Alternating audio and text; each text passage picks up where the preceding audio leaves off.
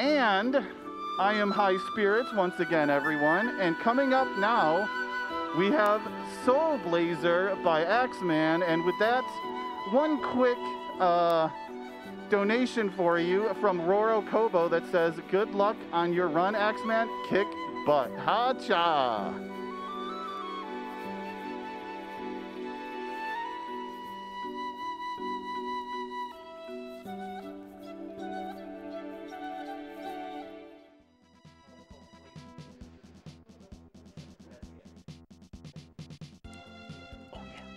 Yeah, we're good.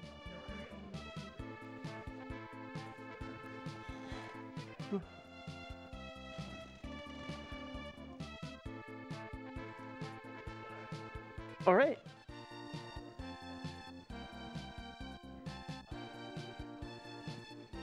Yeah, so this is Soul Blazer, and I am the TheAxeMan, and you may know me from such tasks as various ones I've shown, but today I'll be playing normally as a human in a fairly fast action game.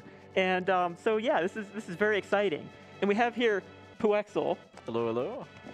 And I mean, so many people know this game.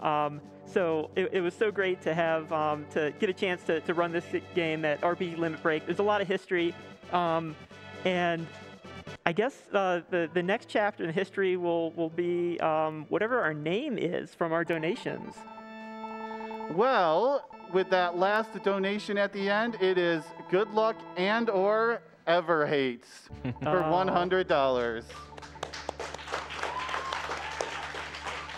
Yeah, Everhate was one of the first speedrunners of this game, really ever, and he sadly passed away in 2016, but kind of left a big impact on not just the Soul Blazer speedrun community, but some others like Dragon Quest and / Dragon Warrior in particular. And I personally like to do a couple runs of Soul Blazer kind of every spring in honor of Everhate, so it's always nice to see some support too, even though it's been 7 years since his passing. Yeah. I didn't know him personally, but I followed his guide for the speedrun when I was first learning it. It was real helpful. So yeah, we'll be thinking about it a lot because we're going to see that name quite a few times here. With that, we're ready to go. When I start moving, that's when time starts. And we'll be saving the world for all creatures because in this game, as we saw in the beginning, all of the creatures have been sold. Their souls. If we're ready, I'm going to go. Yeah, just go ahead and give a countdown. Okay. Oh, 3, 2, 1, go. Okay. All right, so Soul Blazer is an action RPG for the Super Nintendo released by Quintet and published by Enix in '92.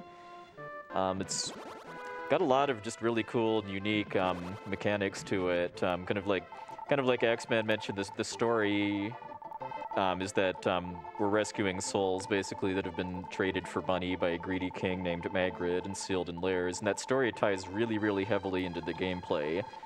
All throughout all of the dungeon areas we'll be going through, there's a lot of these glowy red circles that are monster lairs, and we need to defeat all of the monsters that come out of them, and then a variety of things can happen. We can either unlock things, receive items, or release souls. And in this case, we released the Soul of Magician, who's our first companion soul, who takes the form of that blue orb that's rotating around Everhate, the Soul Blazer.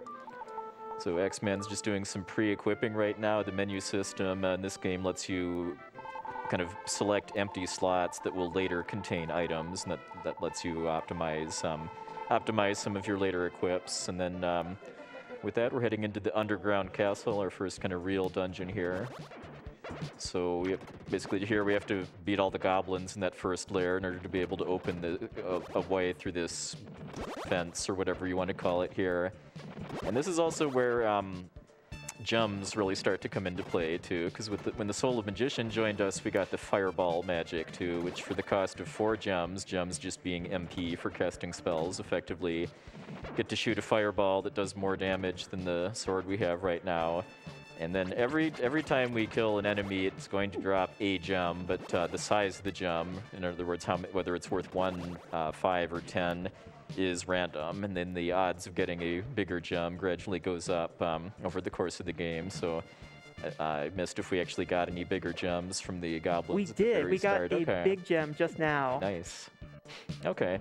So then for this set of fights here, this is a kind of a really good example of how when you're trying to go fast in Soul Blazer, you're trying to just do your combat, your required combat as efficiently as possible. And just because we do have to do both of these monster layers here, the one that has the shooting goblins and the one that has the flies or whatever they are, we're trying to kind of jet back and forth to spawn enemies from both of them as quickly as possible while killing them too. So we just do the combat a lot more efficiently. So we had amazing gem drops here. This is like all the gems that we could need for the strats here. Unfortunately, every time we take a warp, we're gonna lose our gems though. It's usually not a big deal because we're kind of, we're gonna be keeping using our magic, so it loses our gems, but we'll just get them right back. Yeah, and this is another sequence here too, where he's doing 2 fights at the same time to just get enemies spawn. Because every time an enemy spawns too, it does have invincibility frames for a bit too, so we want to kind of get those out of the way as quickly as possible too. But yeah, coming up here, this is our first time we're going to be doing an intentional death pretty shortly in order to skip backtracking, because whenever your character dies in this game from running out of HP, you don't lose any progress in the story or clearing monster lairs you've cleared. All that happens is that you lose all of your gems, and then you get sent back to the Master's Shrine, or basically sent back to town. So that's something that's going to be used pretty extensively throughout the run in order to cut out backtracking. So we're unable to progress any further in the underground castle because the elevator that leads to the next section just doesn't work. And in order to get it working, we have to first release the bridge guard in order to get to the other side of town, and then release the mill keeper here, who I guess is trying to turn the wheel the wrong way. So we have to Something like that, yeah. we have to remind him that it's righty-tighty, lefty-loosey, and then turn the wheel. Yeah, apparently it's no problem for Blazer here. He's, a super powerful warrior or disciple. Yeah. Disciple of the Master. Yeah, if anybody's familiar with ActRaiser, by the way, that's easily the best-known game made by Quintet, the makers of this game. This was their second game on the Super Nintendo about 1.5 years, 2 years later, and there's a lot of reused aspects from ActRaiser here, like the sound effect when you take damage, the HUD elements at the top of the screen, like how your health bar looks in particular, are very reminiscent of ActRaiser. And even kind of the story is a little similar too, because you're playing as basically an angel, kind of in the service of a deity called the Master, who I guess in our version of the game at least kind of transcends different types of religion too in a couple ways. Yeah. At first, it seems like he's this very Christian-like God in the sky, but now it's turning out that we have souls captured, and there's souls not just in people, but in all sorts of other things, and there's reincarnation, so it's a very Japanese blend of whatever religion they thought would be interesting. Mm-hmm.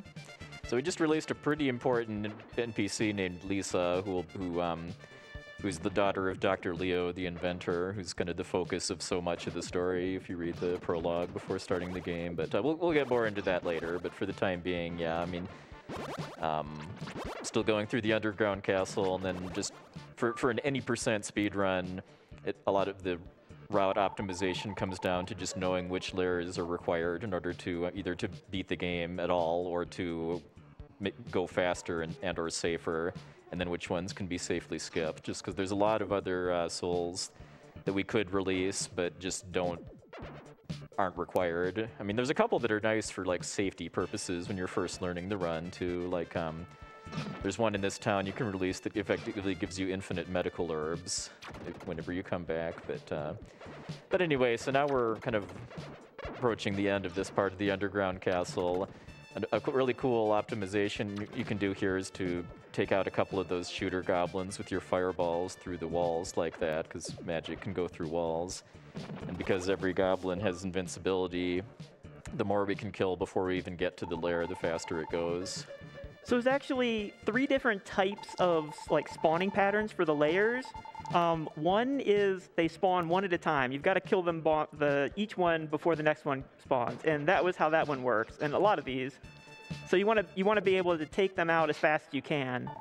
There's another type where they all spawn, but at a certain rate. So they won't all spawn at real fast. Sometimes they spawn slowly. Sometimes they spawn fairly quickly.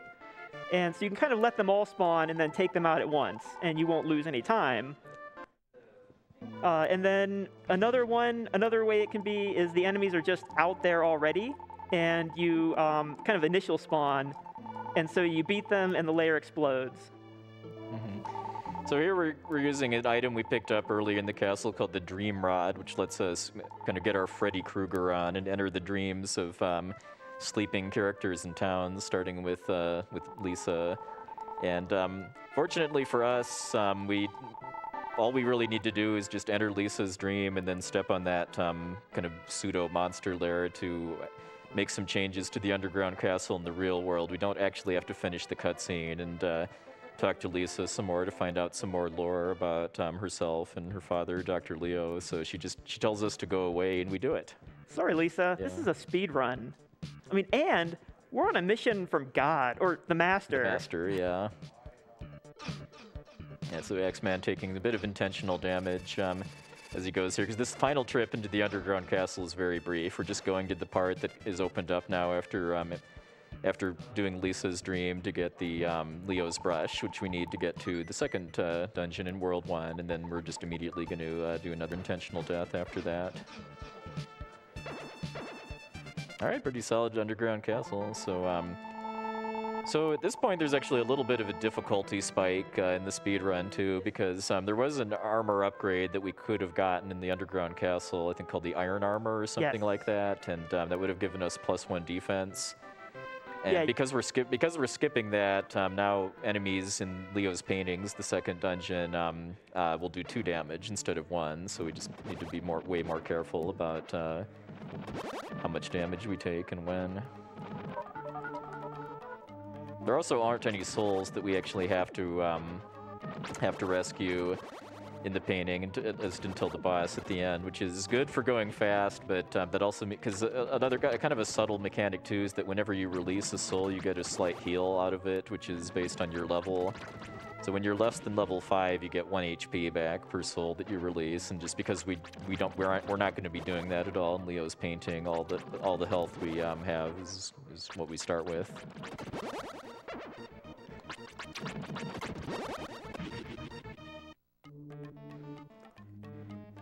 All right, and then once X-Man accumulates some gems too, there's a couple fights he's going to be using some fireballs on to try to realize a couple time savings. So of course it's nice to be able to use your magic and beat enemies from a distance. You can do the kind of the multi-kill trick. You can also just use your magic to get a little extra DPS. Yeah, pretty kind of a nice swag fireball there, where he was basically hesitating a little bit to get the Soul Magician to be kind of in the right spot around him, and then shoot a fireball to kill all of those false blocks or whatever they are. Yeah, medical herbs are very important for the run too, starting with the first boss that we're about to fight. But medical herbs you don't actually use, they're used automatically if you have them equipped, but if you have one equipped, then if you hit 0 HP, you'll just automatically get healed to full. Alright, so we've just got basically one more layer to seal to open the path to the first boss. It's kind of intermittently called either Metal Mantis or Solid Arm, because he also has a cameo in Illusion of Gaia, the sequel. But yeah, Solid Arm is it's a pretty the strategy X-Man's going to be using is probably pretty different than you remember if you played this game casually. Yeah, sorry, we don't have the tornado spin. All right, so got the medical herb, so if he runs out of, when he runs out of health, I should say, gets healed. Does a little sidestep there too to kind of bait Solid Arm all the way to the end, and that's it.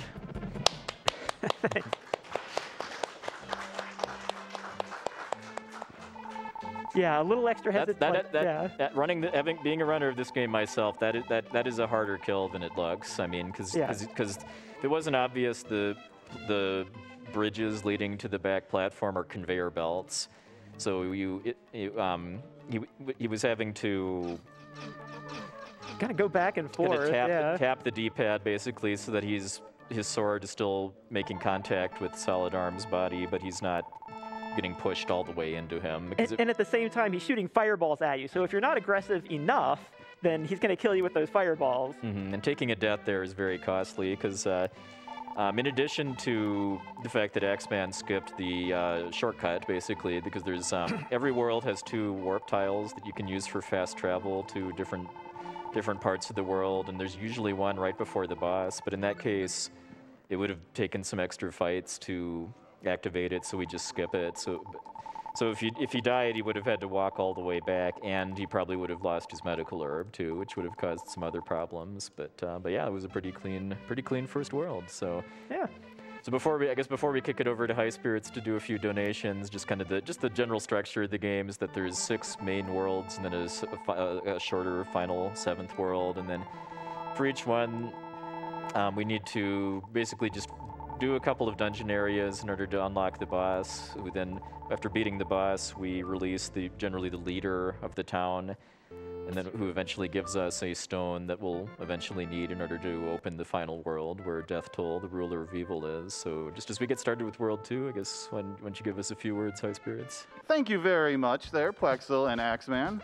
Yes, I have a couple of things I can throw in here. We had a $10 donation from Airplane that's just said comment goes to Runner's Choice.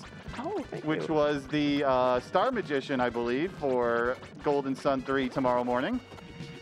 We also had Night Flyer, who gave a $25 donation. No message, but put that towards the Corrosive Poo fight for Blue Dragon later tonight. And with that, we have a lot of incentives today. And a lot of naming incentives coming up in the next couple of runs, but also a bonus Hero 3D run coming up with our next run here when DoeWolf runs Half Minute Hero, the Second Coming. You know, he normally has 30 seconds to beat the game, but what happens if he only gets 3 seconds? I mean, obviously something's got to give, right? But we're only at $25 out of 300. We really need some donations for that one. And again, we have a lot of naming incentives. There's several for Half Minute Hero. There's several for Dragon Warrior Monsters 2. Right now, any donation will get you pretty much any name that you want. All right, so kind of another neat thing about the pacing of this run too is that whenever you start a new world, the amount of experience you get per enemy goes up a fair bit. So that usually results in getting like 1 or 2 pretty fast level ups. Once you get started in the new world, so we just hit level 4. Every time you get a level up 2, you get a full heal, which is very important for the speedrun routing in a couple places, along with stat gains on attack and defense at specific points too. So here the bottom layer we need, but the top layer is not actually required. But TheAxeMan is taking out the mudmen coming from it, primarily just to get some extra gems, because there's a couple fights later on in World 2 where we just want a lot of gems, and I mean starting right here, in fact, too, just because these grabby vines, as I call them, these can be jerks sometimes, just because they're random as far as their movement and then their vine patterns when they do them, and then when the vines are extended too, they are invincible.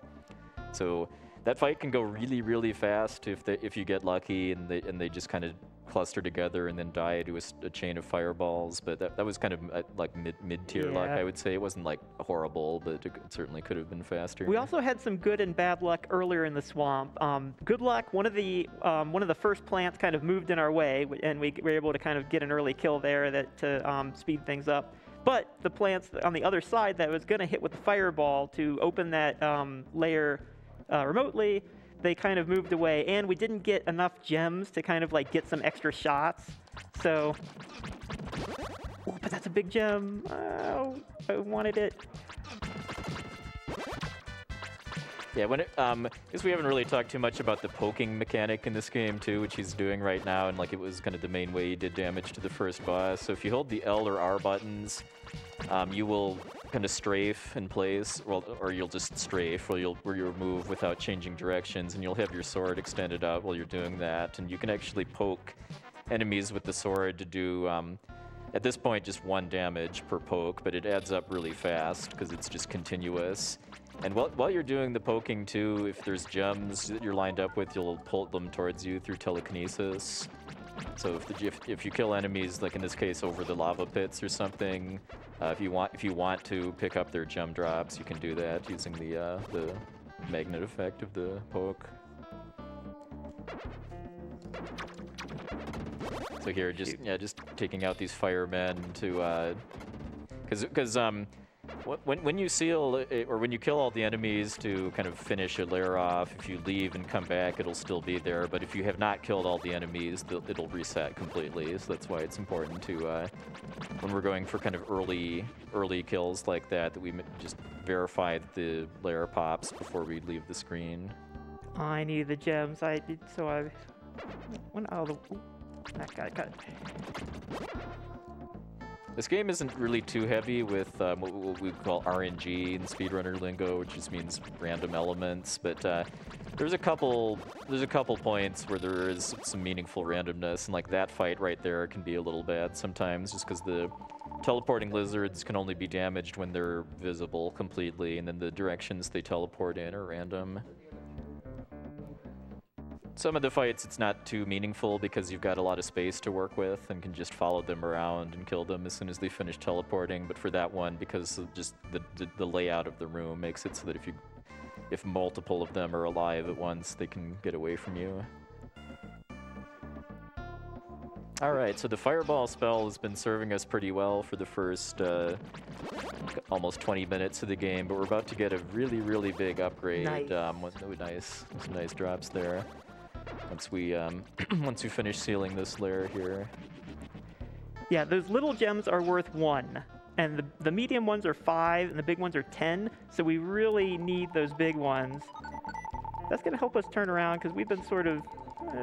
I had sort of a mediocre first floor there. Yeah, so one of the things we can release too are these fairies, I guess, for lack of a better term, that live in these blue jewels, and pretty much all of the fairies will give you something when you talk to them, and also options to fast travel back to town.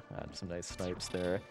And this fairy gives us the light arrow spell, which for speedrun purposes is basically the best spell in the game. It costs 8 gems, which isn't really that much.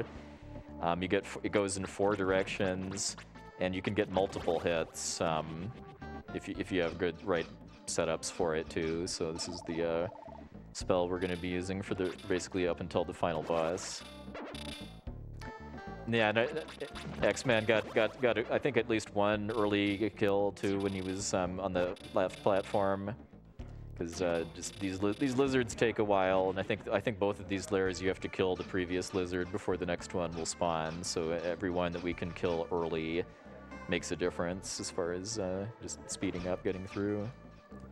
We can wait here. The layer on the left there is one that spawns the enemies sort of, not real quickly, but they spawn all at once. And so as long as it's on the screen, it spawns the layers. There are some layers that are also proximity spawning, but those are always just single spawning. The proximity ones, you have to actually be close to it before it spawns. Most of them, as long as they're on screen. And so I'm actually tweaking my movement at times to kind of get the layers to appear on screen, just because there's more horizontal space and then vertical space. Yeah, and stuff like that is just why the skill ceiling for this run is so high too, just because there's so many micro optimizations that shave just a few seconds here and there off of individual rounds of combat, but that all adds up over the course of about 1 hour and 40 minutes or so. There's also a lot of improvisation. Like, you've got to figure out the best way to deal with kind of the luck that you've gotten. And since it is, 1 hour 45 minutes or hour 40 minutes, if I get a good clean run and not die here. Okay. All right. There. Yeah, I mean, yeah, still no armor, so he was one hit away from death there, and definitely wanted to make sure that didn't happen. These And alligators are awesome. optimally, you don't have to do that fight at all that way too, because optimally you get enough gem drops at the start of the swamp to kill all of those plants remotely, and then you just walk up and touch the lair, and it's over. So I heard you needed some gems. Oh, yeah? I thought I'd drop in real quick and let you know that we had an $80 anonymous donation that says, take these 80 gems. They sound like they'll be helpful. Oh, thank you. Yeah, thanks. So put the Dream Rod to use there, and then as we travel throughout the world I'm blanking on what the Phrylia, I think, is the name of the Phrylian Kingdom or something like that. Is the name of the world this is in. Pretty much every world has some kind of direct connection to Dr. Leo, the inventor, usually as far as like a former pet of Dr. Leo's living there. And in this case, it was Turbo the dog who passed away prior to the start of the game, but his ghost is giving us some advice on how to keep going. Because basically, after we finished the Fire Shrine, the second of the 3 shrines in Greenwood, we'd have been stuck if we'd have tried to keep going, because these rafts won't let us cross them unless they know that we have the approval of Greenwood. And the way we do that is by getting the leaves of Greenwood from Turbo. We don't actually have to equip them too. We just have to have them, and then the rafts let us cross. So this section of the Light Shrine here is where all those gem drops that TheAxeMan was going for earlier really come in. Or not getting. Yeah, I like to call this the shooting gallery too, just because there's just like 4 different layers that we're fighting at the same time, and if we have enough gems, we can just kind of indiscriminately shoot light arrows to mow down all the lizards and firemen. Unfortunately, our gem drops weren't real good there. Like, we got no big ones at all. Mm-hmm. There's actually 2 chests you can find in the Fire Shrine that just have gems in them, but if you're trying to go really, really fast, you skip those and then just hope to get lucky with the drops from the enemies you have to fight. Yeah, it might have been worth it in this case, because we got... This is a really, really beginner-friendly speed game, too, for RPGs, between not really being super long, but there's just a lot of extra things you can do to make various parts of the run easier, and like some of them just involve picking up chests that have gems in them so that you can, you don't have to be quite as conservative with where you use magic. Yeah, now I'm wishing I would have picked up one of them, because we're low on gems. Because we need some gems left over at the end of this world for the start of the next one, and in a couple places too, so we can't just use all of them.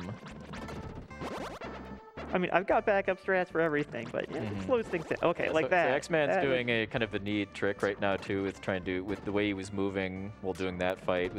Wow, nice. That's what you want to see. Yeah, he was every time he kind of touched the upper left corner of those 4 boxes around the lair that was loading a lizard off screen, and with the right timing, you can shoot an arrow and just kill all of them before they teleport, and it's really, really fast.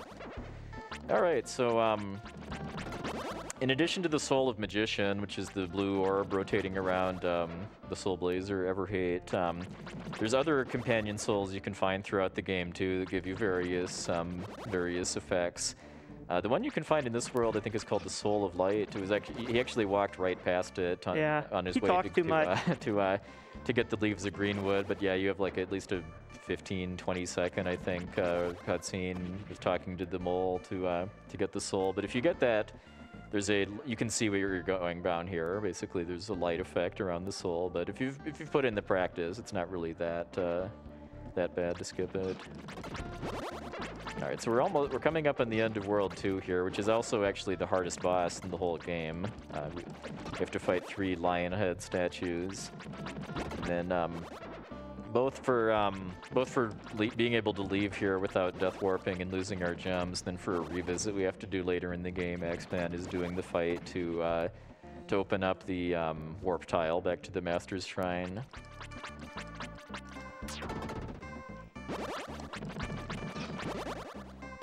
All right, so again, the lion heads are three bosses in one. They all have different move patterns and attacks based on their color, and there's all of this can be manipulated by the Soul Blazer's movement. So there's no randomness to this, but but some of the movement you need to do to bait the statues the right way is very precise, and if you mess up, you can die pretty fast.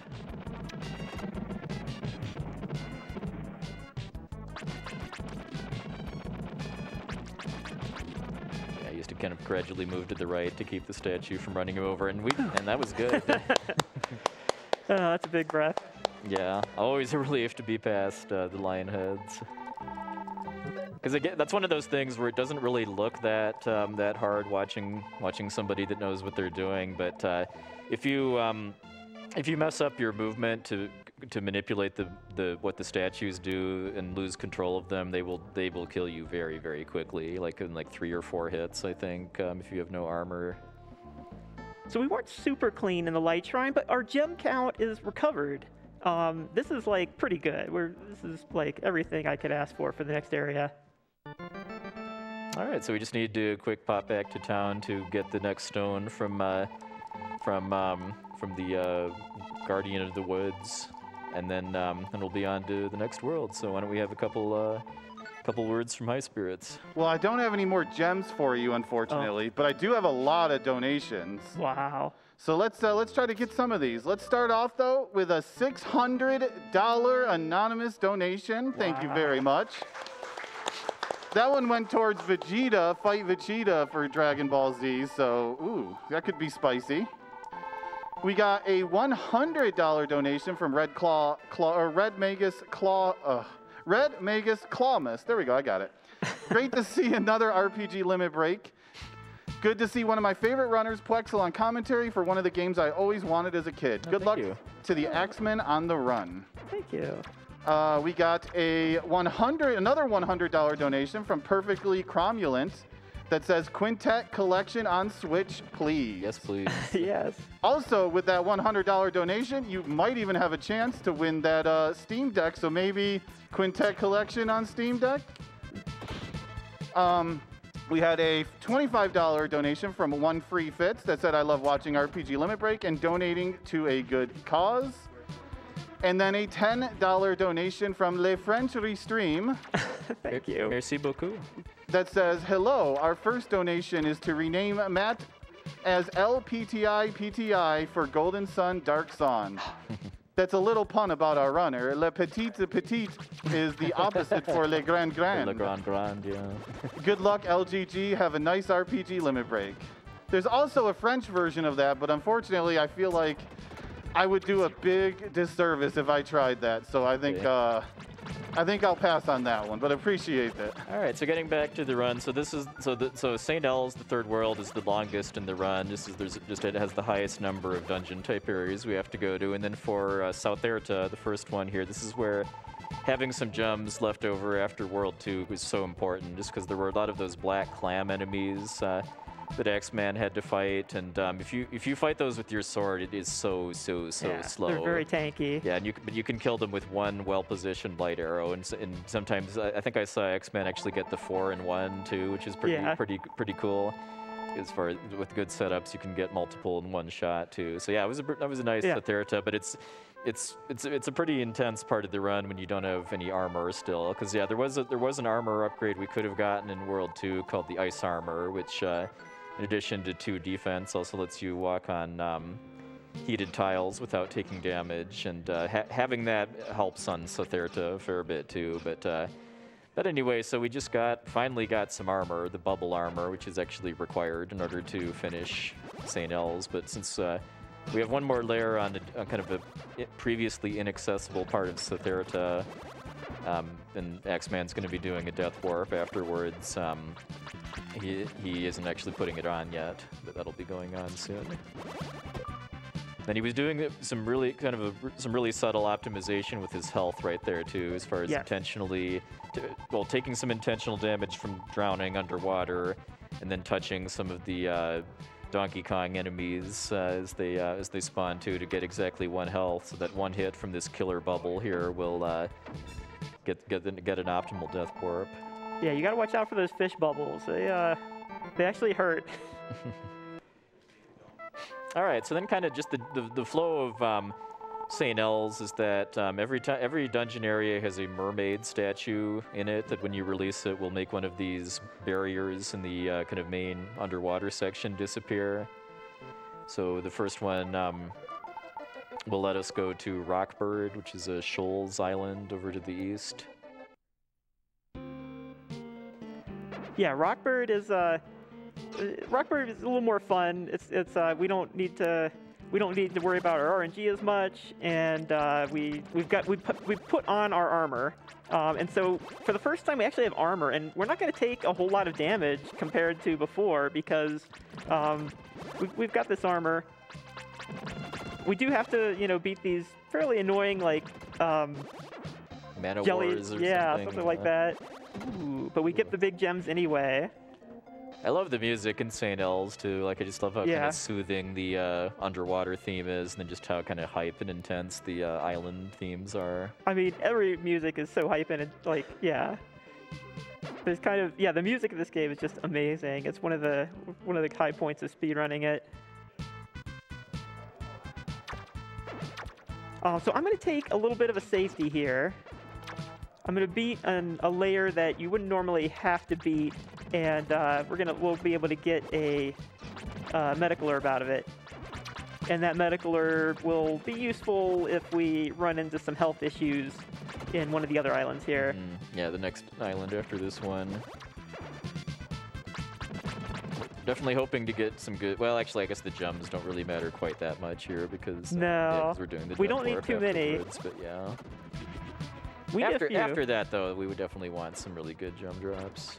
Yeah, I wish I would have got those gem drops, in the next section. Oh man, this is like. It's just. We better not be using up all our gem luck here.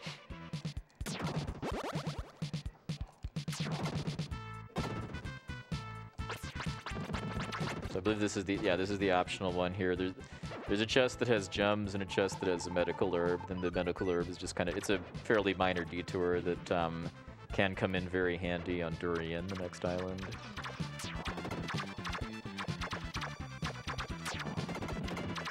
There's been some chat in RPG Limit Break Discord a few times about, I guess, a kind of a fruit or something called a durian, but yes. Every time that comes up, I always think about this game instead of fruits.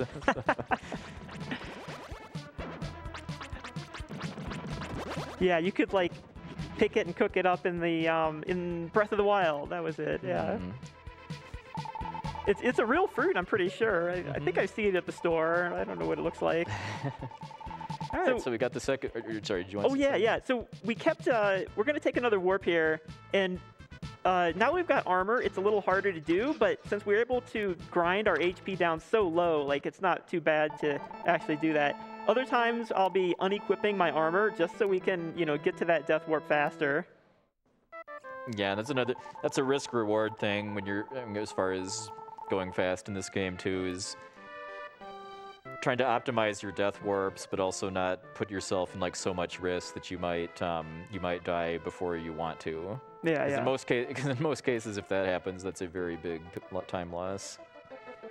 Yeah, I mean, you get to keep, whatever you had, but you've got to redo the section. You'll have to work your way back from the Master's Lair, or the Master's Shrine there.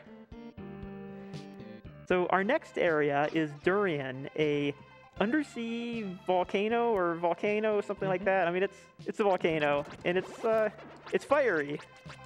Yeah, there's a companion soul you could find somewhere here that that protects you from the falling magma at Durian, but it's not required, so we're skipping it. Ooh. Okay, we did not lose all our gems, all our gem luck. It is still in there.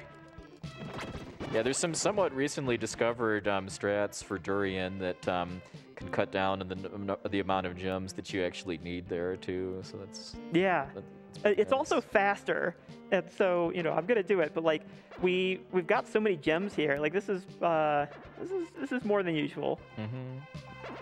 But your gem luck kind of goes up and down, and you've got to deal with what you've got. And just because you've got a lot of them, you want to make sure not to kind of get too overexcited, because it can turn the other way.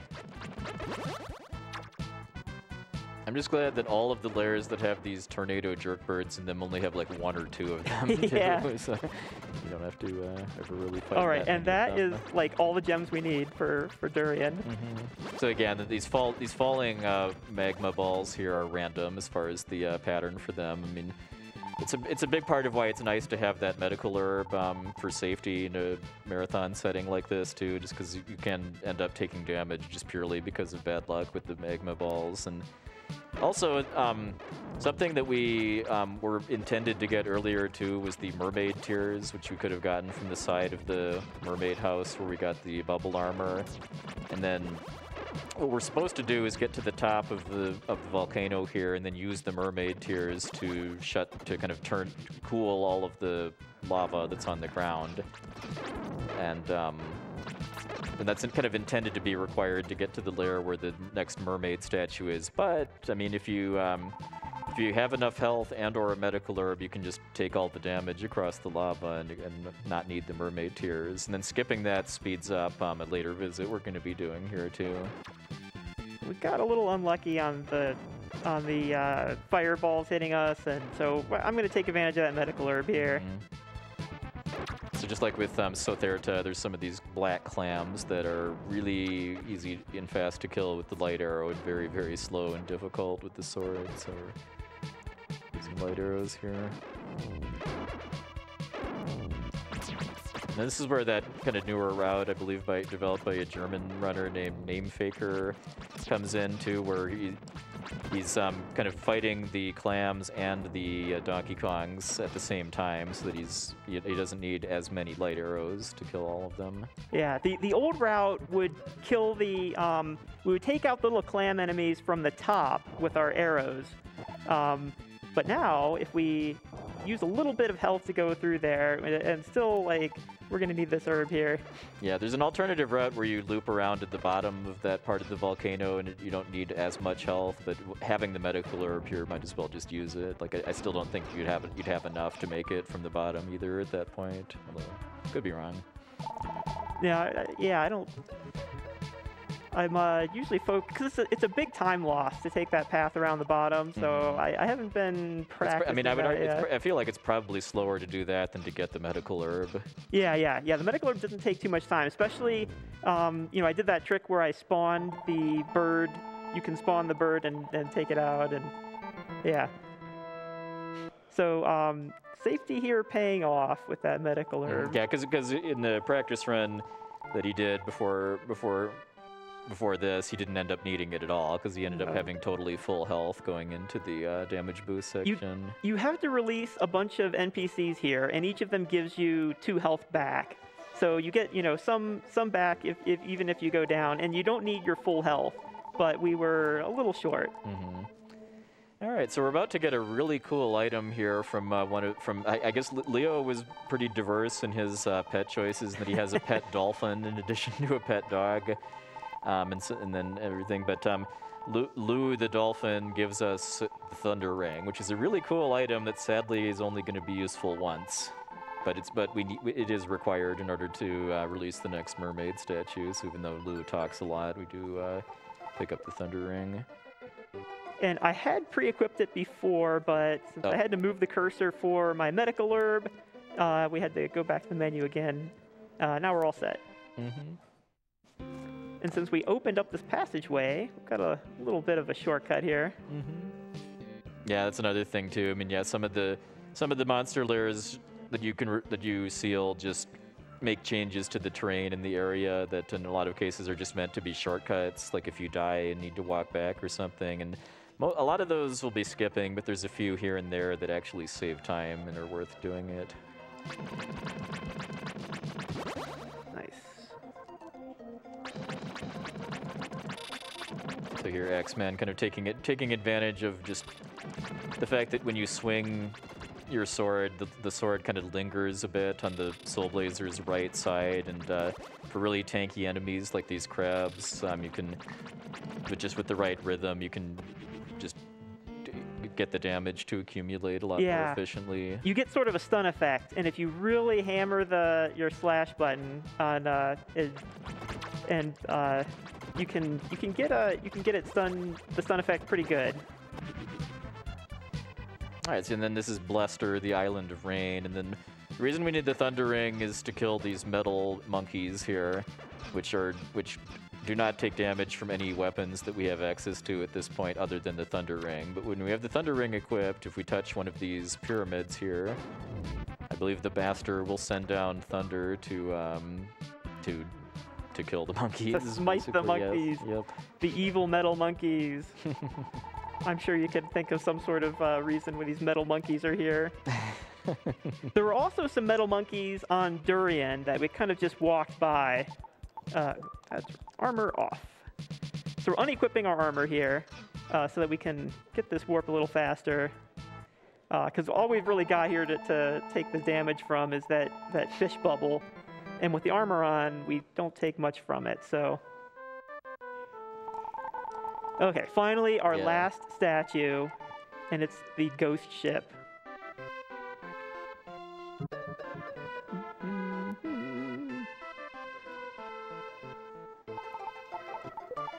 And then our undersea adventures will come to an end. We could probably squeeze in a few donations or something while we're walking to the ghost ship, but I'll just say that on his way to the ghost ship, TheAxeMan is going to be picking up an item called the Power Bracelet, which is one of the best items in the game because it just flat out doubles the amount of damage you do with your sword, either by swinging or poking, and you don't even have to fight anything for it. You just open the chest and it's yours. So that's going to be equipped for a lot of the remainder of the run, but yeah, we could probably squeeze in maybe like 2 or 3 donations or so while we're walking to the ghost ship. You know, I got something here for you. Quickly, we got a $10 donation from Hulk. Oh.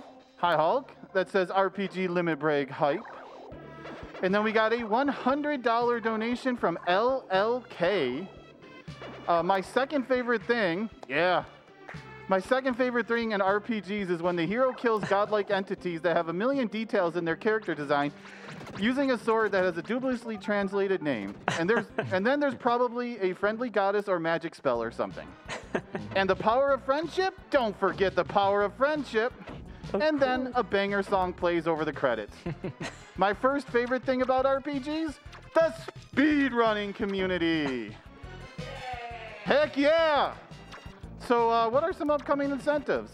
Let's get every single one met. Well, we'll talk about that shortly. Yeah, I think so, okay.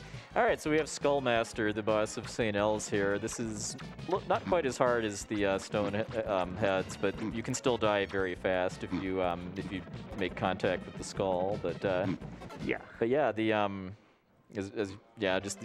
the idea there was just because the hands, as I understand it, have a bit of randomness as far as how much health they have, and those are really the main threat, because you can avoid the skull's fireballs really easily if you just know which kind of row of tiles to stand on. And you just it is pretty precise, and you do have to kind of like move back. If you move back all the way, you'll get hit by his fireballs, which also do a lot of damage. So it's kind of a fight that looked maybe a little easier than it is, because a pretty small error can kill you pretty fast. That describes a lot of things. Yeah. I mean, casually, the game is not as hard because you'll get more levels, you'll get more armor, things like that, and it helps a lot. Mm-hmm. All right, so with Skullmaster defeated, we released the Mermaid Queen, who gives us the blue stone, which lets us move on to the Mountain of Souls, the next world. So apparently the blue stone has a special effect where it made the queen put Lou in jail, which explains why Lou the dolphin was in jail. And but we're just gonna ignore the fact that, like they said, if you have an evil heart and see the stone or something, you do bad things, and the queen gets to stay on her throne. We're very forgiving. I guess we're that kind of master and disciple. Yeah, I mean, a lot of these towns have some kind of neat lore behind them too. If you actually release and talk to all of the NPCs too, like for this place, the Mountain of Souls, the people that live here are mostly kind of a dwarf-like creature, and that you find out if you talk to enough of them that they actually have very short lifespans, like they only live like a few years or something like that, and kind of fit all of their living into a short time. But yeah, so then we have I guess I'm blanking on what the name of this specific area is here. The Mountain of Souls. Yeah, the first part of the mountain. Yeah. North Slope. North Slope. Okay. And this one is Aurora Ridge. Yeah, this game has some really nice background art too, especially for how early of a SNES game it was too. Only came out in '92. But yeah, this is where the way we handle combat is about to change a little bit too, because this set of chests here isn't actually required at all, but it's pretty fast. And in addition to another medical herb, which we will eventually need later, we are getting another armor upgrade called the Magic Armor, which actually halves the amount of gems that you need for magic. And just because we're still using the Sword of Life, which is the sword we got at the very start of the game, and just because of how a lot of the enemies here work as far as their movement patterns, using light arrows is just so much faster than your sword, and being able to use them for 4 gems instead of 8 is really significant. Yeah, I mean we get a defense bonus, which is nice. So we can tank even more damage, as well as getting twice as much magic, which is really good on a lot of these enemies.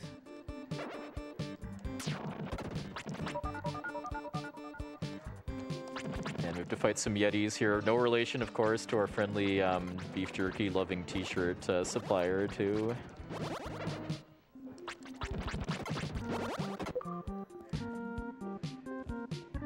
So again, multitasking on those layers. These like ice mice in the snow, they like as soon as you touch them or slash them or something, they come out of the snow, and then they start.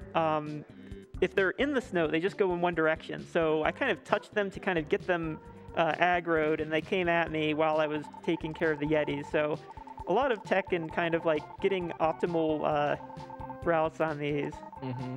This is a case too where, I mean, we need to go back to town, and we could do a death warp to get there, but because a death warp under normal circumstances takes away all your gems, and we need gems for combat, it works out better to just release that jewel ferry there to fast travel us back here without taking our gems. Yeah, and it didn't take much time at all, because we were able to multitask it along with the layer that we needed to get the boy who had our mushroom shoes we need here.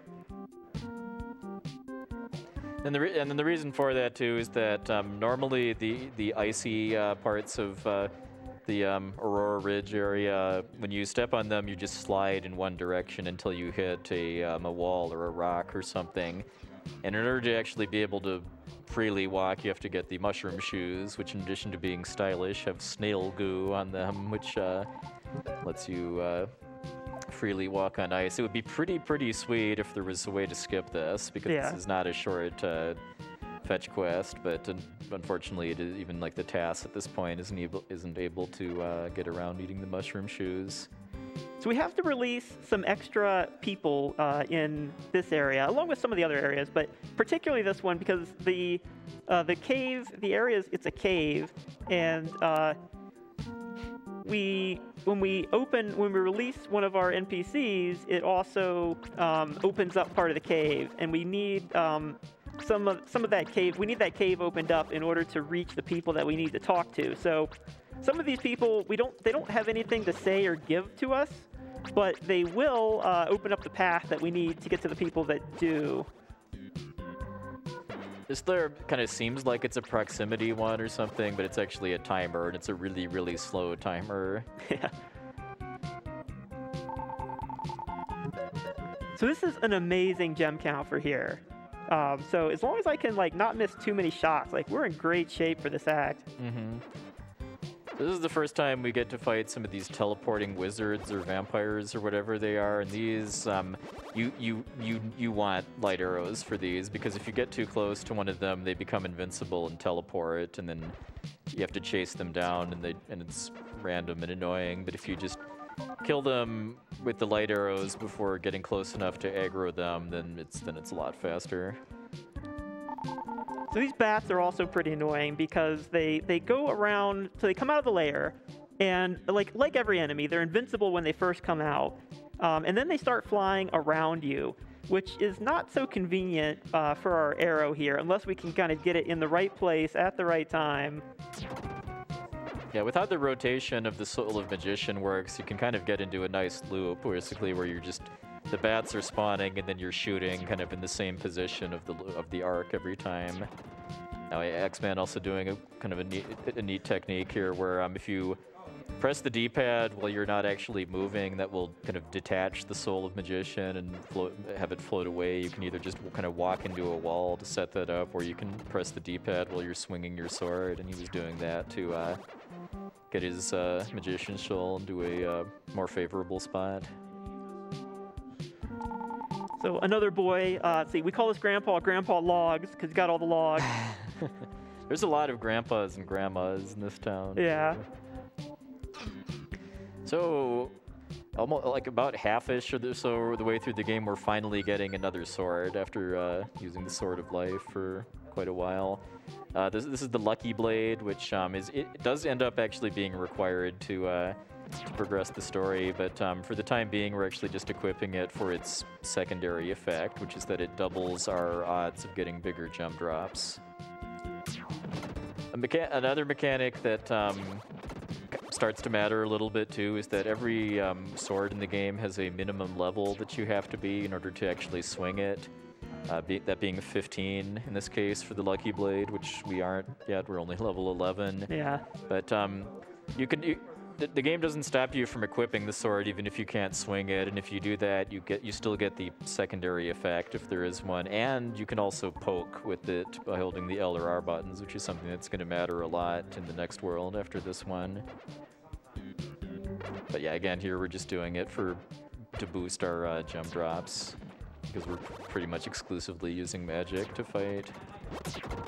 And then yeah, holding the sword out with the L or R buttons will also pull gems into you through a telekinesis effect, which is really, and it is kind of funny though that the size of the gem affects how fast they pull towards you Yeah. too. Like the really big ones, if you're so far away, they might even despawn before you touch them. They despawn pretty quick. It might be, to avoid some like limitations of like hardware processing, but still, you got to get those gems when they come. Almost done with this area. This is the ice area, Lanol, that we need so this is the area we need the mushroom shoes. This Grandpa opens up the path to Loon, which is, I guess, an underground lake. Yeah, but for reasons I don't remember, you have to have the Lucky Blade in order to get yeah, through. like, I don't think there's any reason. I think the Grandpa just tells you, like, you need the Lucky Blade to come in here. So we need the Lucky Blade, even if we didn't, necessarily want to get it to help things out. So we've got our Lucky Blade. Just want to make sure I got that power bracelet equipped, because it's pretty important. It's a very easy mistake to make, especially when you're new to the run too, after you use the mushroom shoes, to just forget to switch back to the power bracelet. It's a mistake you don't really notice very easily too, because you're mostly using magic, which isn't affected by the power bracelet. And we're going to have a bit of a DPS battle of attrition against the boss here, so we need to make sure we've got that. And this is where just knowing how many, because the number of monsters in each layer is perfectly consistent, and just knowing how many there are and counting as you fight too, especially on these teleporting wizard layers, is pretty important for going fast.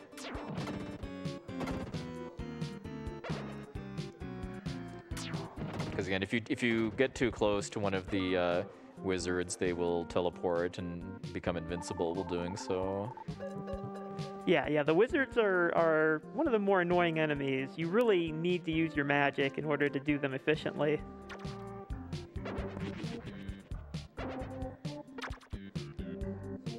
Alright, so we're kind of in the final stretch of Loon on our way to the boss. This is a little interesting of an area too, in that you actually don't have to seal any layers in order to open the door to the boss, so we're just going straight in there. We They're sealing a lair in our way. All right, so this is Poseidon, although in the Japanese version it was Medusa instead. Yeah, Medusa was wearing about the same outfit that Poseidon's wearing now, which is not quite enough. Didn't quite fly in 1992, yeah. So yeah, so we're just poking Poseidon with the power bracelet to do 2 damage per hit, and I mean, as long as we're just not taking unnecessary hits, this is very, very easy. There we go. And yeah, we did need to avoid, you know, 1 hit there, which you can do on the pass on the left and the right position. You can do it by moving left and kind of coming in as he comes down. So you can deal with a little bit of health loss. If you're too low, then you're gonna have some trouble. Yeah. So we released Gnome the Snail, who's earlier actually, who's another one of Leo's pets, and then there we released the Mountain King, who we need to release in order to get into where Gnome is. But we're not quite done here yet, though, just because even though we could, at this point, get the stone and move on to the next world, there's some other stuff we're going to eventually have to do in order to be able to get to the final boss and defeat it. And it's just a lot more efficient to just get that out of the way right now. So it just boils down to having to clear out a bunch more layers of various types in order to kind of fully open up all of the bridges on this area and then release 2 more grandmas.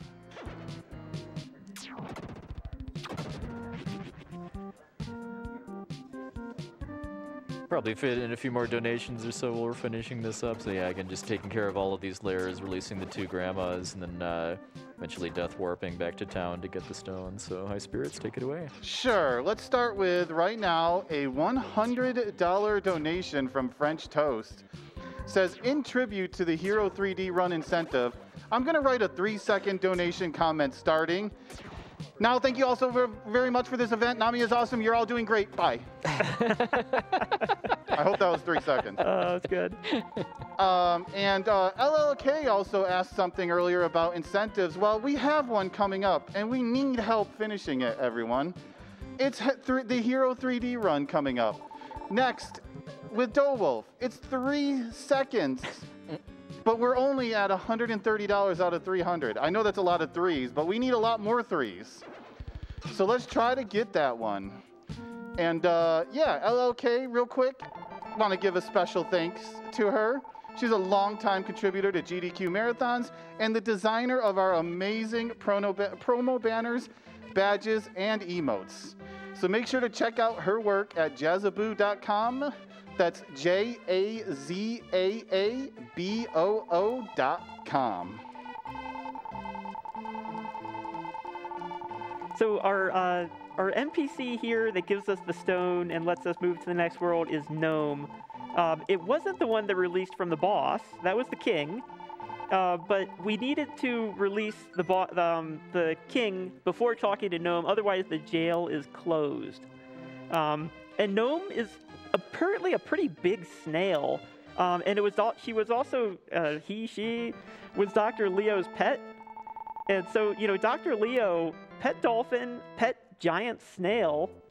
Pet dog at some point. And a dog, yeah. We're not done yet, by the way, too, yeah. And then the other thing about Gnome was a snail, but apparently Gnome was able to run away from the soldiers that were kidnapping Dr. Leo. So somehow, you know, a fairly mobile snail.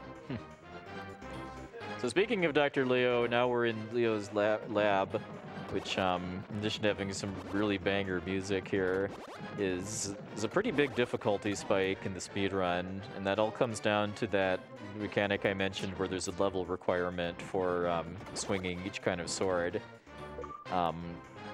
Right now we're just doing a kind of a short fetch quest to get a sword called the Zantetsu sword, which is metal slashing in Japanese.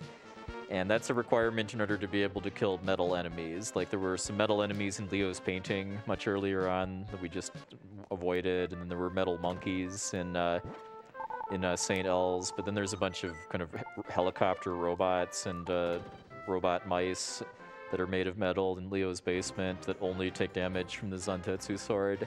Yeah. And because we're not level 16 yet, the only way we can do it is by poking, and because poking just does a lot less damage than actually swinging, and also just because of how us being under-leveled too, a lot of the fights here are pretty precise and intense too. And in addition to that too,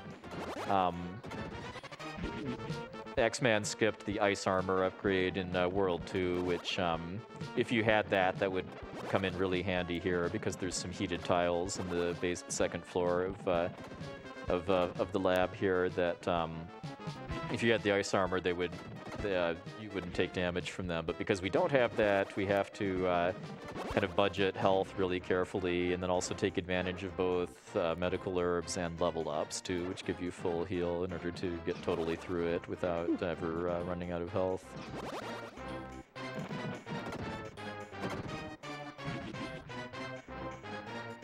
All right, pretty clean first floor. Now we're going into the second floor, which is where the aforementioned heated tiles are. So we're taking this path, which kind of gets us through with the least number of hits. Then we have a pretty touchy fight coming up shortly too, with some robot mice. As you saw from the last fight that he did, the mice just kind of follow the corners of the room that they're in, and we really don't want them to get away, basically, because even though there's only 3 of them, just the nature of the map here makes it so that killing them just with the poke damage before they kind of fully break away from you is pretty difficult. I mean, there are some nice backups though, like in particular that bulldozer monster lair he unsealed there. If he stepped on that and released a soul, that would reset the robot mice lair too, and that would end up being faster in most cases if you get it second try at least than waiting for them to the mice to come back to you. But yeah, it was fortunately not necessary.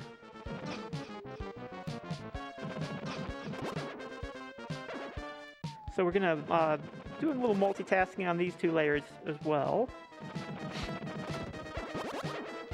And we're also lucky we got some of the enemies kind of to run away, and they're not getting in our way. And luckily we've got a lot of gems to work with here. Those squeegee cleaners or whatever Something they like are, that, yeah. do not require the Zantetsu sword to kill, so you can actually use the light arrows on those. Yeah, the enemies that are metal and require Zantetsu also are immune to magic. Because that would be a pretty easy exploit if you could use magic to damage those.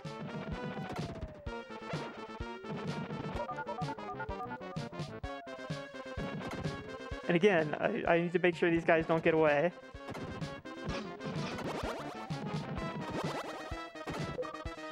So far, so good. Fortunately, with that mice fight there, if you kind of lose control a little bit, you can usually recover it, just because they do slow down a lot when they're turning. Yeah. And there's enough turns on that platform that even if you kind of lose control of on the left side, you can kill them on the right before they get away.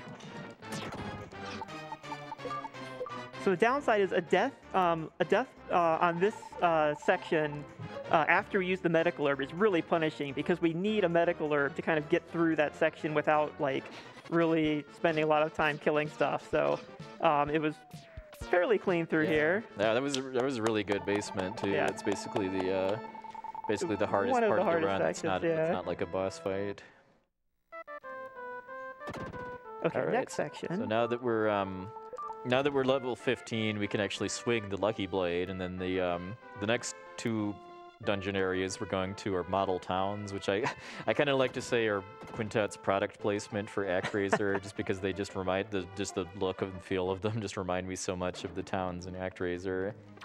But in these, we don't have to fight anything that requires the Zantetsu sword, so we're just either using the Lucky Blade or light arrows. All these Lilliputian knights and archers here too. I mean, They're not very big, but they do full damage. We got some rocking horses we have to fight later too. It's just such a strange area.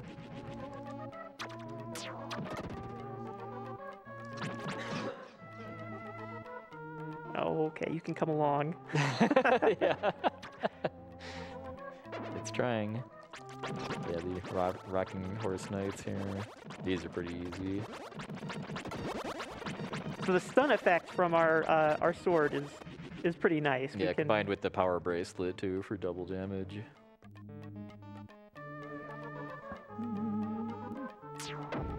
And we've still got our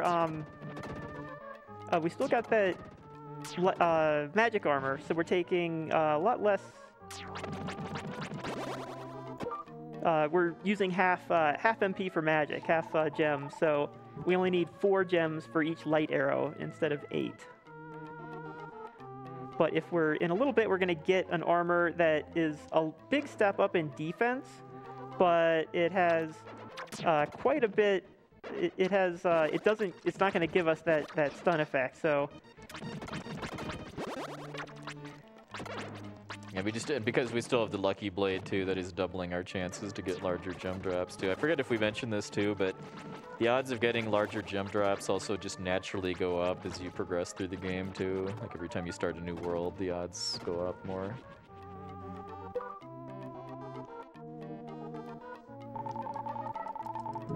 Okay, I'm actually going to have to take some safety gems here because I am short on gems. I mean, a bunch of them dropped and I didn't pick them up because I think the ones that I did pick up, normally you get enough, but now we've got, that chest is right there. And we just walk out instead of death warping too, because we have to go into the second model town, which is right there, along with just it not being slow at all to just leave too through the shortcut. So the second model town is much, much shorter than the first one, in that there's, I believe, only one layer that you actually have to seal in order to move on here. It's a bit of a whopper too, because it's these 6 invisible catapults. There's a companion soul you could find that lets you see invisible enemies in the towns, but you don't need it in order to damage them. So just with knowing where the catapults are, you can use some light arrows. The light arrow is like, its hitbox is so huge. As long as you kind of get an idea of like where you need to have your soul to fire those arrows, you kind of just shoot those off. And these enemies, those invisible catapult things are like so damaging. I didn't even bother unequipping my armor. I just walked right onto them. And then we hit level 16 off the fights in the model town, so that lets us actually use kind of swing the Zantetsu sword now. And then we'll just see just how much easier the robot enemies are when you can actually kind of fight them as intended. So this is a pretty minor detour to get the light armor that TheAxeMan was mentioning earlier. Its secondary effect is one that's not relevant in the speedrun, in that it makes you take no damage from very weak enemies, but that's not something that's going to come up here. Yeah, it really only comes up in the randomizer, because I think some enemies in Act, maybe like, it's like all enemies in Act 1 and 2, and then some enemies in 2 and 3. So by the time you get to, like, even Act 4, there's not really... by here, there's, like, nothing that it's really going to help you with. Uh-oh. I'm going to take the...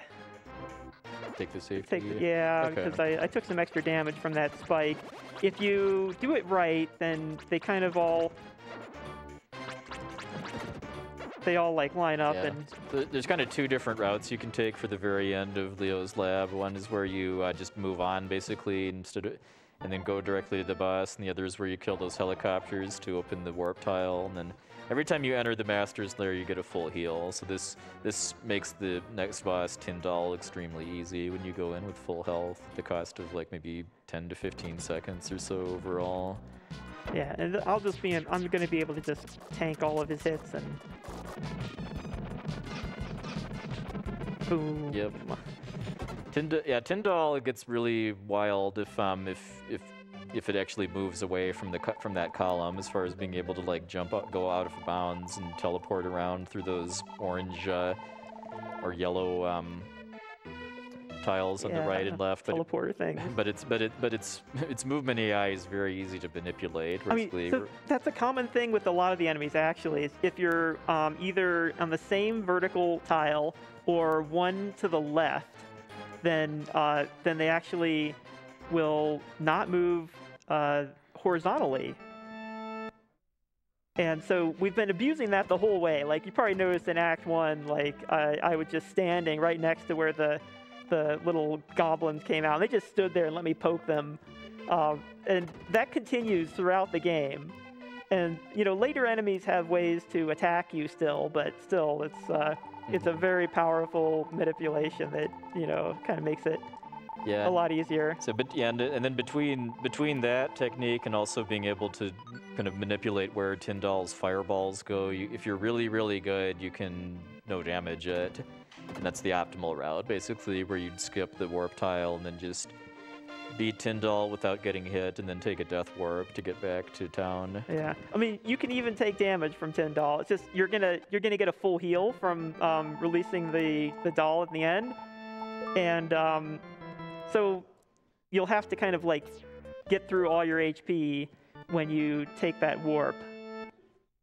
But since we had the tile open, we were able to walk right out, and we got to keep our gems, which will be useful, and we still got our armor equipped, which is also kind of nice because these enemies are even stronger. We're up to Act 6, which is Magrid Castle. Yeah, this is where the just the overarching story of the game kind of finally starts to pick up, because we had this whole prologue about King Magrid summoning a devil called Death Toll to trade the souls of his subjects for money. And then we went around for a while to release the souls, but the whole thing with King Magrid and Death Toll kind of just went under the back burner until now, basically, when we're going into Magrid's castle. And then right here, TheAxeMan is doing kind of the closest thing you could really call a glitch in this game. Because again, there's a level requirement for each sword. We just picked up the Spirit Sword, which is required to damage these ghost enemies, and you need to be level 19 to swing the Spirit Sword. But if you swing a sword that you can swing, and then open the menu kind of mid-swing animation to switch to one that you can't, then the rest of that swing will take on the properties of the new sword. So you're able to kind of use that to cheat the level requirement. And then a more advanced thing that he's doing on top of that too is once he sets up the sword glitch, he is also flicking in and out of the menu to reset the ghost's iframe so that he's able to optimally just completely kill one in one swing. And just because this game actually has different buttons for entering and exiting the menu, that's a lot harder than it sounds too. Yeah. Because you have to have a rhythm going between. Yeah, X opens the menu and Y closes it, so it's kind of like X Y X Y X Y.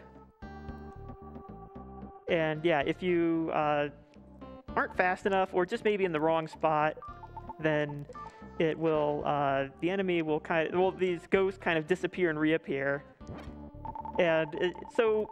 It can be, it's taking time to go in and out of the menu, so it's kind of debatable whether that glitch actually saves time, but it's just so swag. I've got to do it in a marathon, you know? Yeah. We were picking up some invisible chests. I think the last companion soul in the game is one that lets you see invisible treasures and passages in Magrid Castle, but like a lot of things, it's not required, so we skip it. Going for their strat here of kind of manipulating the movement of these laser orbs, or just sniping them from afar with light arrows in order to save his gems. And since we got that better armor, we've got higher defense, but we lost our half gem bonus. So we've got to use the full amount of gems in order to cast our magic now.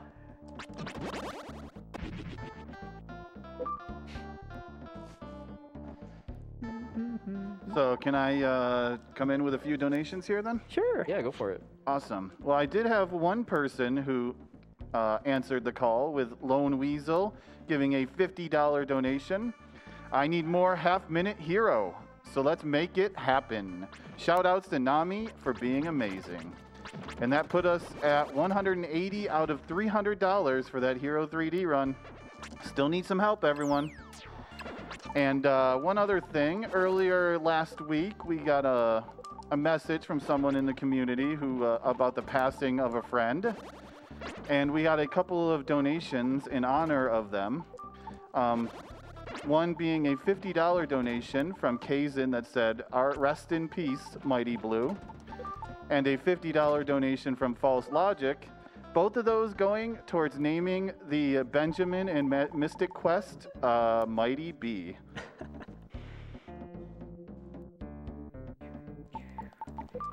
So we picked up a strange bottle earlier, which is a useful consumable. When we equip it and take a warp here, we actually get to keep our gems instead of losing them. Yeah, there's an earlier point where you could theoretically do that for safety in World 3, but TheAxeMan's just doing it here for World 6 in order to have some more gems going into the left tower. So, and then also earlier on he picked up a pretty well-hidden item called the harp string, which is I imagine stumps some people playing this for the first time too, just because it's not really super obvious where it is or that you actually need it. But getting that lets us give it to this this bard here to play a lovely song, which is eventually going to be the credits song for the game too. That will entice this soldier to stop stepping on a key card that we need in order to progress. He says the song has no name, or no, it has no words. But which is ironic, given that there is actually a vocal arrangement of this song yeah. too, called I think "A Night Without a Lover." Yeah, A Night Without a Lover is the title.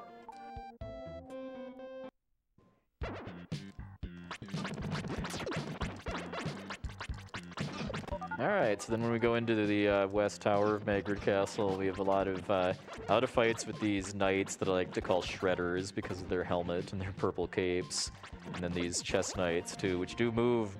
They do move like chess knights should, as far as two in one direction and then one to the side. And then just because of how close quarters a lot of these layers are, you do have some opportunities to get early kills with light arrows, which is why we're using the strange bottle to keep your gems after the last death warp comes in handy.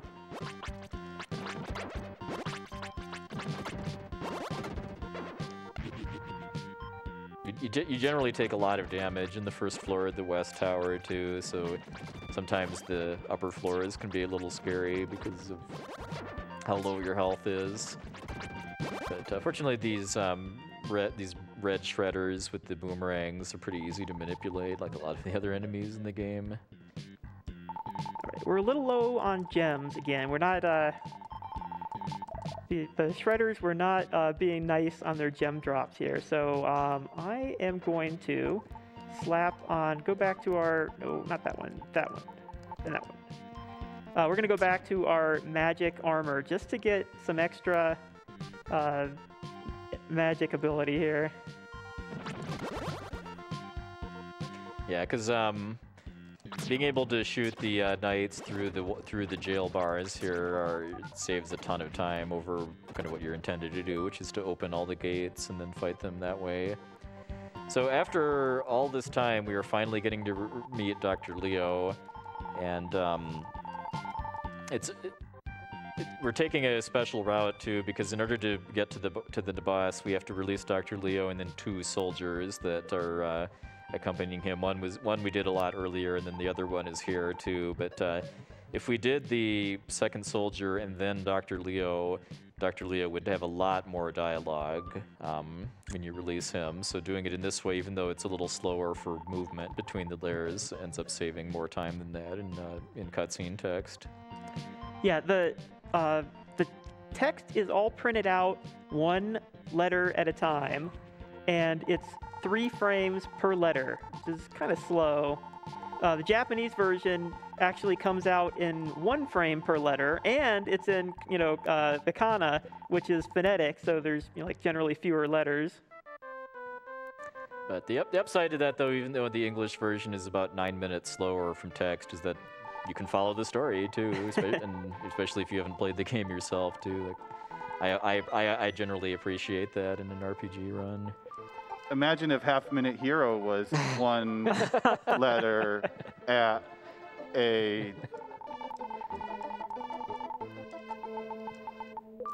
All right, so then we released the Queen of Magrid Castle, which I know it has some different. The title she has in Japanese has some different implications to it than in English. That's just kind of lost in translation. But she's pretty clearly up to no good. But we trust her to give us a VIP card to get into the East Tower, and she slipped it into our pocket. yeah, the game doesn't even tell us what it is. We just have to look in our inventory and find out that she gave us a VIP card.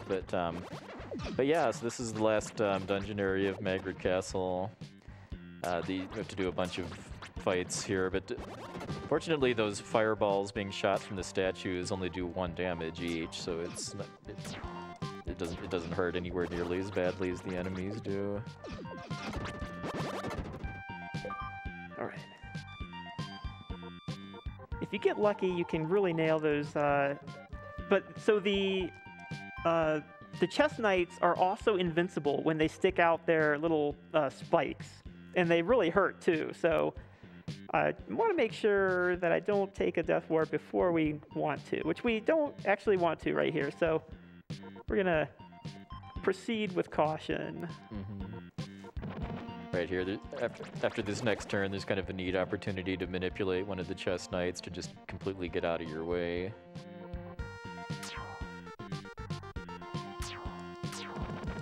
Yeah, having some good gems here is really nice for taking out these knights from afar.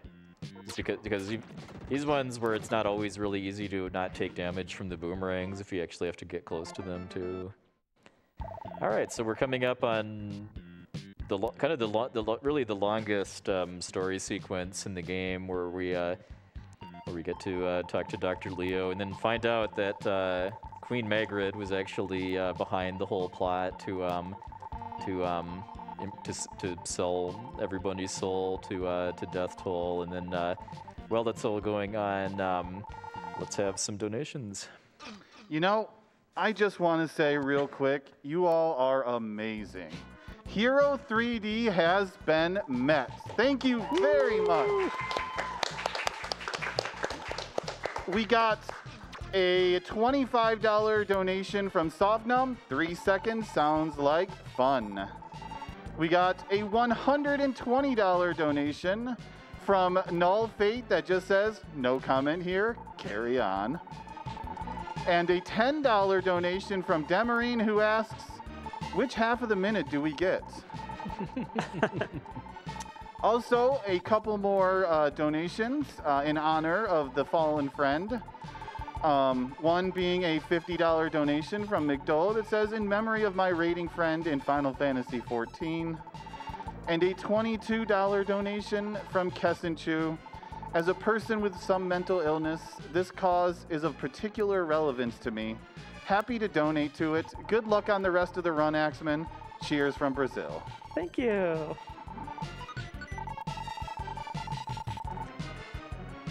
All right, so after giving us the key to his airship that he was about to escape on, Dr. Leo sacrifices himself to take out Queen Magrid and her soldiers. And then at this point, we just kind of head on out to the airship, basically. Yeah. You could go in there and get his last, and hear his last words, which are actually he's actually quite loquacious for someone, dying after blowing himself up. But he has some interesting stuff to say. Mm-hmm. All right, but with that out of the way, now it is time for Demon Bird or Demon Falcon, which is one of the biggest sources of randomness in the game. So every cycle, I don't know if the exact odds are known, but it feels like roughly 50-50. Demon Bird has a chance to either swoop or go to the side and shoot fireballs. Then it takes 2 fireball patterns to kill it. And then we're just moving Soul Blazer in a way to kind of lock the bird in a position where we can poke it to death when it does a fireball pattern. I want to move all the way down in between so that he doesn't, because he bases how far he moves up based on your position. So you want to make sure you move down so that he doesn't move up like way up too high where you wouldn't be able to poke him. So that was what, like 7 or 8 dives or so too? Yeah, at least. Like that was. I mean, a really fast fight is 0, and I think at least the record with video proof for highest number is like 22. Wow.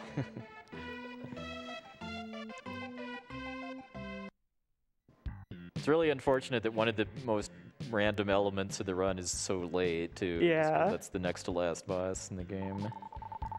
Yeah, that added probably like 20 seconds here.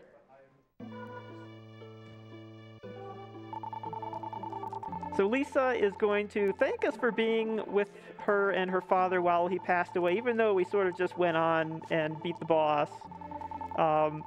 She's gonna kind of like open up a little bit and say that, you know, are you a real human being? And she's been thinking about us. I think of Lisa as sort of like a tsundere heroine, because, you know, in the beginning, she kind of like said, you know, why are you in my house? Get out. And then, you know, come back. So she kind of like turns away pretty quickly, but she has this, and then she's going to, you know, she's going to turn around. She doesn't want to see us crying. So she's, you know, has that sort of aspect to her. Nice, and we just head back to Magrid Castle, and then just really quickly, all is forgiven with King Magrid, and he gives us the stone, and then yeah, and this is a very minor detour to pick up the super bracelet, which is it does the same thing as the power bracelet with doubling your attack power, but it also doubles your defense too, which is very nice for the end game. Probably squeeze in a few more donations or words too while we're wrapping up Magrid Castle here. Well, I have one more donation. It's a $25 anonymous that just says, I love RPG LB, love Nami, and thanks for having this, everyone. But you know something else I should shout out? Something we haven't heard a whole lot of yet. The Yeti! Everyone here loves the Yeti, right? Yes, we are partnered once again with the Yeti, and we have 6 awesome shirts that you can only get this week, involving 6 different games on the schedule. There's a really awesome one, by the way, that I think a lot of people. Yeah, I love the sword and the warrior of light and the cloud. Yeah, just go to theyeti.com/RPG or RPGLB to look for them. That's the Yeti, TheYetee.com/RPGLB. All right, so now we're entering the world of evil. The world of evil dispenses with having sort of a town area, but we do have these monster layers still that we have to beat and open up, and in order to kind of progress. But there's no NPCs and no town. Just get through here and defeat Death Toll. Mm-hmm. Unfortunately, the master did mention that we need to collect some items before we can take on Death Toll. Yeah, the 3 symbols or something. I forget what the red hot items. Yeah, the red hot items. Which what do they mean in Japanese again? Oh, so they are the. So it's definitely a reference to the imperial regalia of Japan, which is a sword, a mirror, and a gem, I think. It's a little more obvious than the Japanese version based on what they, you know, the words they use. But, and it's a fairly deep Shinto reference that's pretty much lost on, like, the Western audience, I think. But yeah, that's kind of what we're getting here. The word in Japanese they use for red hot is shakunetsu, which is usually translated as burning. It's this really cool Japanese word that you'll hear in like a lot of anime. All right, so in addition to needing the red hot items, we also need to get the soul blade and the soul armor, which are the strongest sword and armor in the game, but they are also just hard requirements. Like we get the soul armor there, which lets us breathe in outer space, but not underwater, sadly. And if we didn't have that, we'd just take a ton of damage whenever those spooky meteors with faces on them appear in the background. It's just not possible to not have the soul armor here. And then we get the soul blade, strongest weapon in the game. And I believe it can just damage pretty much anything that any type of sword can damage.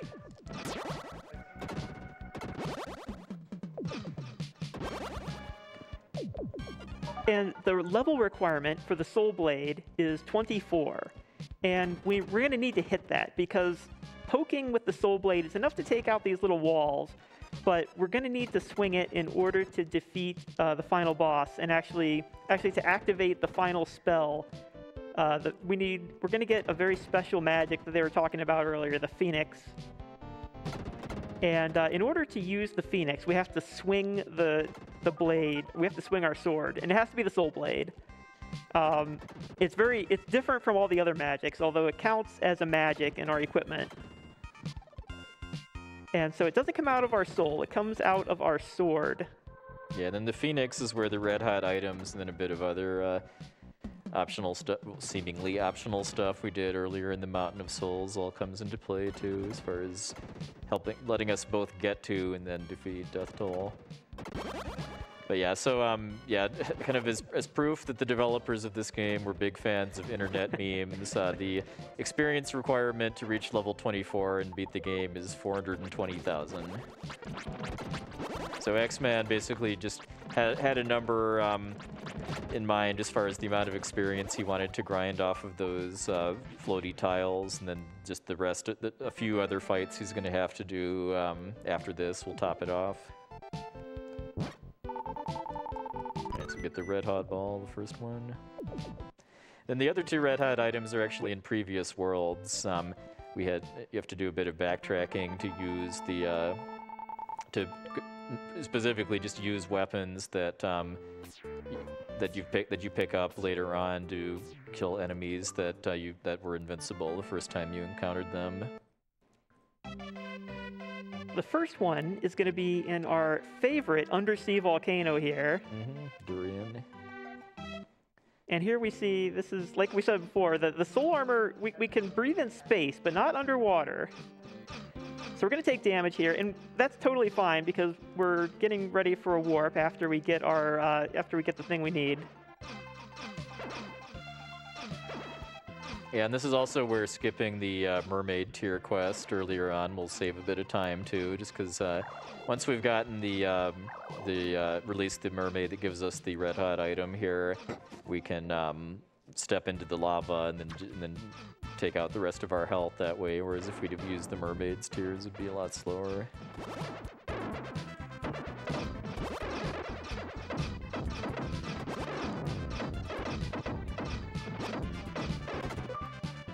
Yeah, just taking a lot of intentional damage on the monkeys there in order to speed up the death warp afterwards. One last little bit of the Rock and St. El's Island theme here too.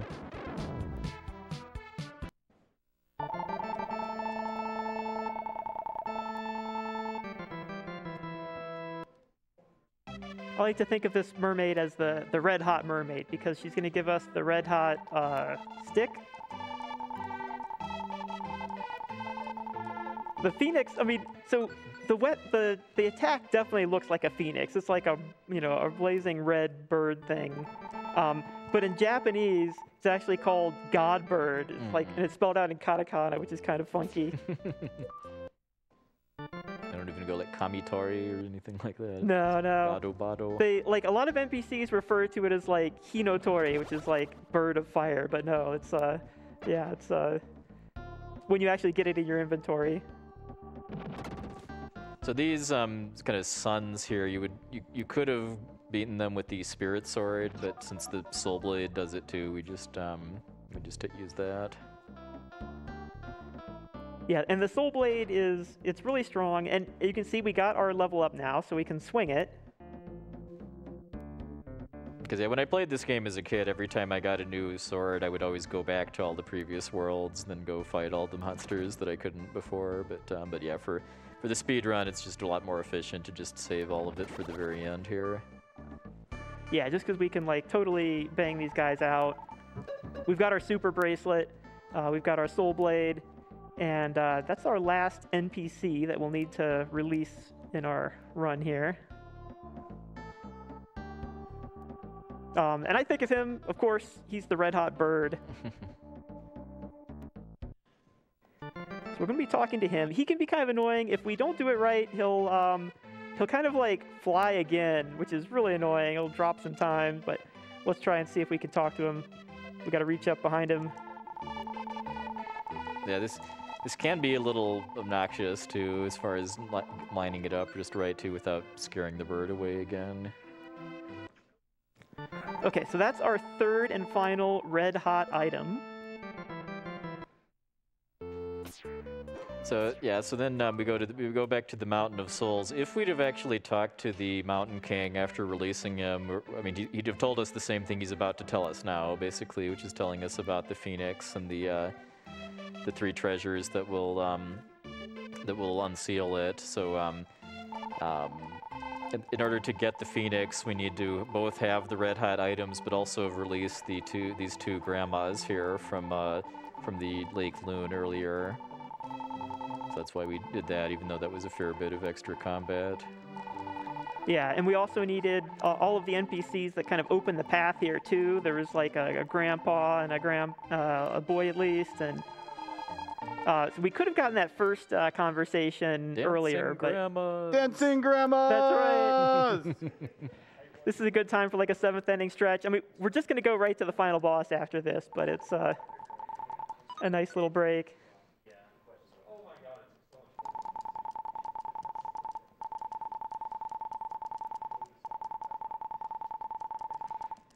So this little palace was not there before, but now it is, and we can go in there and take on Death Toll.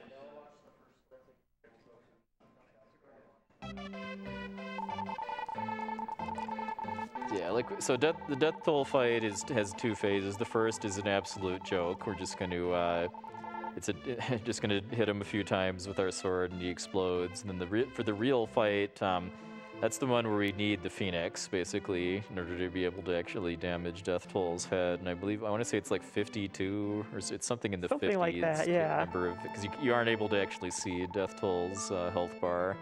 But I know it's somewhere in the low to mid 50s as far as the number of hits you need with the Phoenix. Yeah, it'll take 12 to 13 cycles. It's apparently possible in 12. I think I've always needed 13, which isn't so bad. Yeah, because it's 4, I want to say, is the highest number of hits you can get per cycle.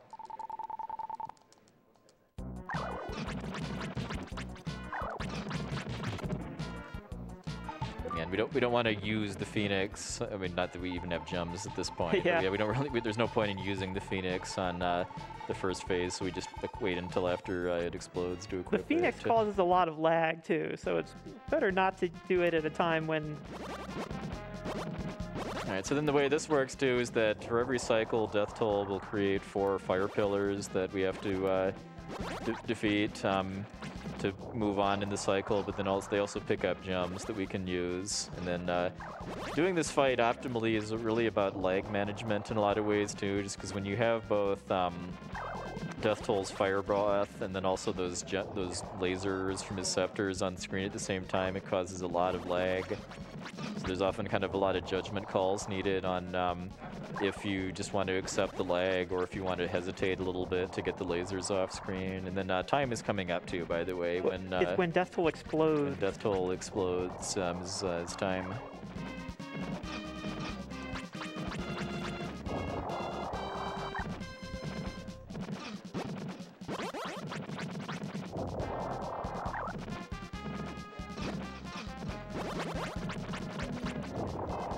I like how the background for Death Toll's room gets reused as the sub-menu in Illusion of Gaia, the next game, too. The clouds.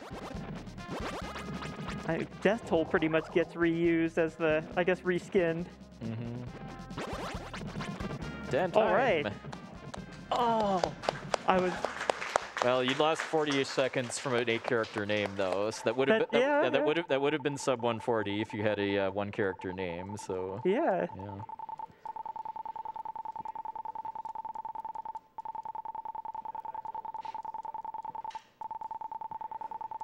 So it's the, if it's not clear, it's the magician's soul that will stay and seal the world of evil, and then we will go on and go back to the master and I guess continue our studies as his disciple. Yeah, although we ultimately just abandoned that in order to become immortal, in order to meet Lisa.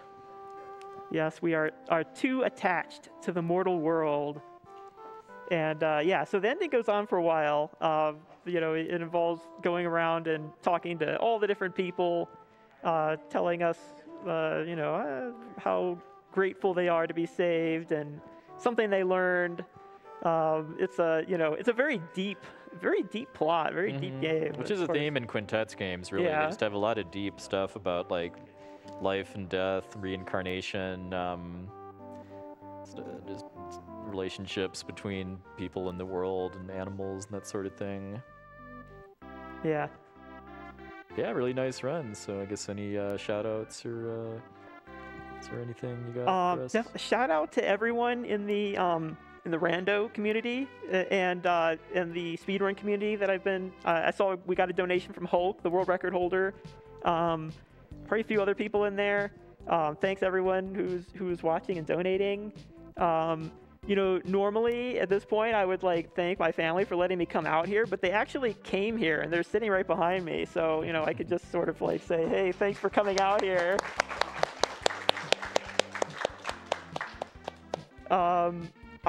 So this is like my first time not bringing TASBot. TASBot was booked. He's at MagFest right now. But it was really TASBot and Dwango AC, his keeper, that kind of got me into speedrunning and coming to these events and everything. So, you know, I still got a shout out to him and everyone in his TASBot community.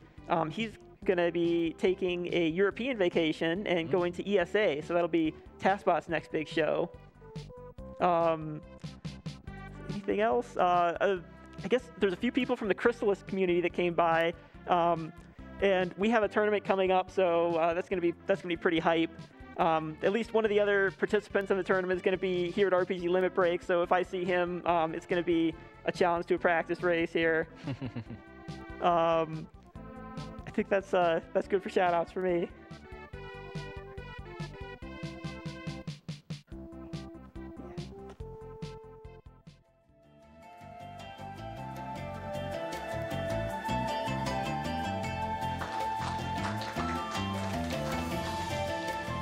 Thank you very much, TheAxeMan, for that run of Soul Blazer. You know, it's been a while since I haven't seen that game randomized. So it was almost like I forgot about it. Well, that is, my time is up for now, but coming up next, taking over on the host shift, will be the lovely and very high energy Silver Deeds, who also has an amazing, I think, got the D20 pendant on. Oh, yeah. So we're going to send this over to ads now, and we will be back shortly.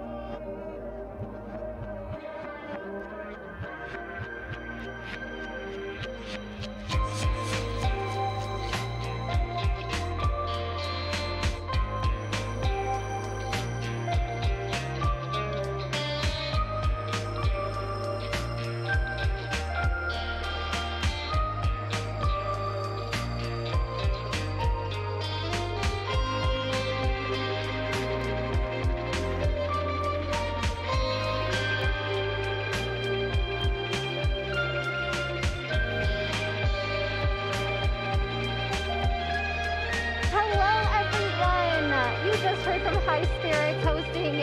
Did such a great job. I am Silver Deeds. You can find me online at AG Deeds. I will be hosting for you for this upcoming run. And this will actually be my first debut hosting, so please be kind to me, chat. I do have a couple donations I'd love to read for you guys. First one is $10 from Sarah Beth Winters, and gave a little heart, a carrot 3 heart. Thank you so much for your awesome donation.